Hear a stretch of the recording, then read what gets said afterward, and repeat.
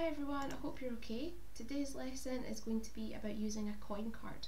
A coin card is just another method that we can use to solve multiplication problems. So for example, we might choose to use it to solve a 2-digit multiplied by a 2-digit, or a 3-digit multiplied by a 2-digit, or bigger, more complicated questions. So today's learning intention, I am learning to multiply. The skills that we will be using today, we will be using our knowledge of doubling, our knowledge of halving. We'll be able to multiply by 10 and 100. We'll be using addition strategies, and by the end we'll be able to use a coin card to solve multiplication problems.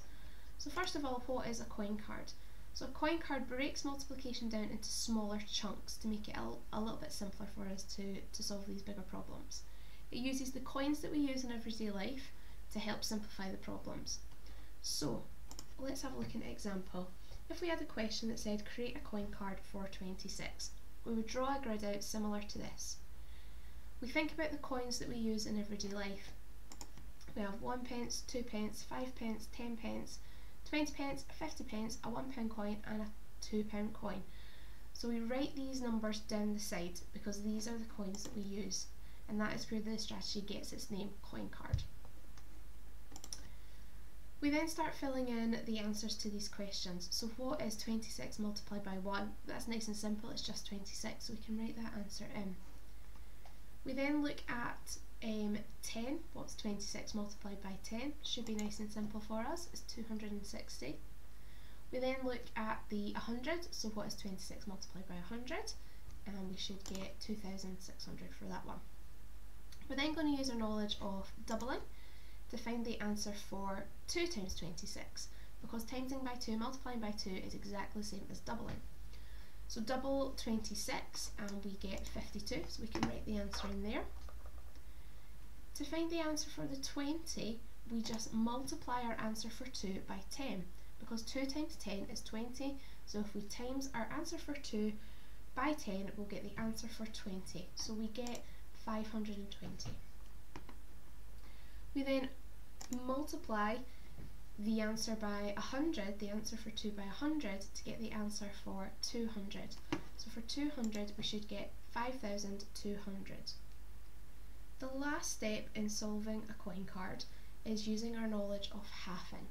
So we half the 10 to find the answer for 5, because half of 10 is 5, so if we half the answer for 10, we'll find the answer for 5. So we have to half 260 and we get 130 for that. To find the answer for 50, we can times the answer that we have for half by 10, because 5 times 10 is 50, so if we multiply the answer we have for 5, we get the answer for 50, so we get 1,300. That is how we have completed our coin card today. Pause the video and go back and have a wee look if anything was confusing for you, and now we're going to have a wee look at examples of questions that we can use this coin card to answer. So for example, we might have a question that says find the answer to 26 times 52. What we would do is we need to work out how to make 52. So in this example we would use 50 and we would use 2. So we're going to be using 1,352. We're going to put them in a trinary sum or any other addition strategy to work out what the sum is. So the answer to that, 1,300 plus 52, is 1,352. So 26 multiplied by 52 is 1,352. Another question might be 73 multiplied by 26. So this time we're going to have to make up 73. So we could use the 50, the 20, the 2 and the 1 to make 73. So in an addition sum at the side, we're going to use 1,300, 520, 52 and 26 to solve the problem. Taking our time to add that up, and we should get 1,898 as the answer to that multiplication sum.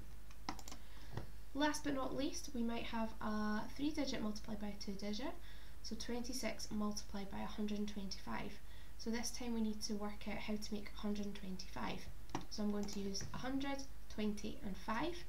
So I'm going to add up 2,600, 520 and 130 in an addition sum. And taking my time to add that up, I got 3,250, and that is the answer to the multiplication problem. What I've got for you now, guys, is some practice. I've got a mild and I've got a medium.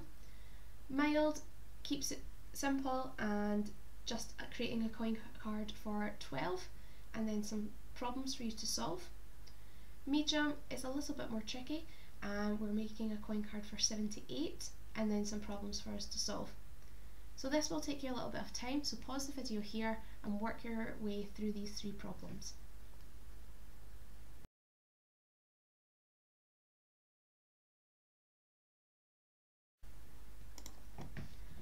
Okay guys, hopefully you've had time to work through these problems, so let's see if we can work through the answers together. I'm going to do mild first. So we're creating a coin card for 12 first of all. So we should have laid out our grid like this and then begin to solve it. So our answers should be looking like this for the coin card for 12. If you haven't got the coin card correct, you probably want to pause the video now, because it might mean that your answers for the multiplication problems might be wrong. So if you've got any of these wrong, pause here and see if you can have another wee look. If not, let's continue. So the first question was solve 12 times 23. So we need to make 23. So I'm going to use 20, 2 and 1 to make an addition sum 4. So I'm going to add up 240, add 24, add 12, and I get 276. So the answer to 12 multiplied by 23 is 276. The next question was 12 times 18. So I'm going to use 10, 5, 2 and 1 to make 18. Adding them up in a chimney sum at the side, I got 216. So the answer to 12 times 18 is 216. The last question there was 12 times 51. So to make 51, I'm going to use 50 and 1. So I'm going to add 600, add 12, and I get 612 for the answer. Well done if you managed to get those questions correct. Let's have a wee look at the medium questions.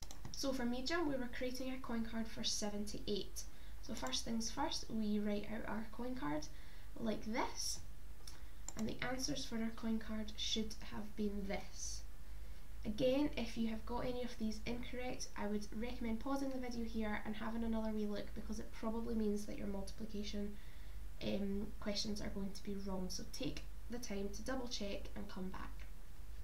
If we manage to get our coin card correct, let's have a look at how we can solve these problems. So the first one there was 78 times 52, so I need to make 52, so I'm going to use the 50 and the 2. So I'm going to add up 3,900 and 156, and I get 4,056 for the answer for that first multiplication problem. The second problem was 78 times 91. This time I'm going to use 50, I'm going to use the 20 twice, so I've marked that I'm going to use it twice, and 1. So my sum at the side is 3,900, add 1,560 again, and then 78. Taking my time to add those up, and we should have got 7,098 for the answer for that problem. Last one on medium was 78 times 126, so I need to make 126, so I'm going to use 100, 20, 5 and 1, adding them up at the side, and I got 9,828 for that last problem.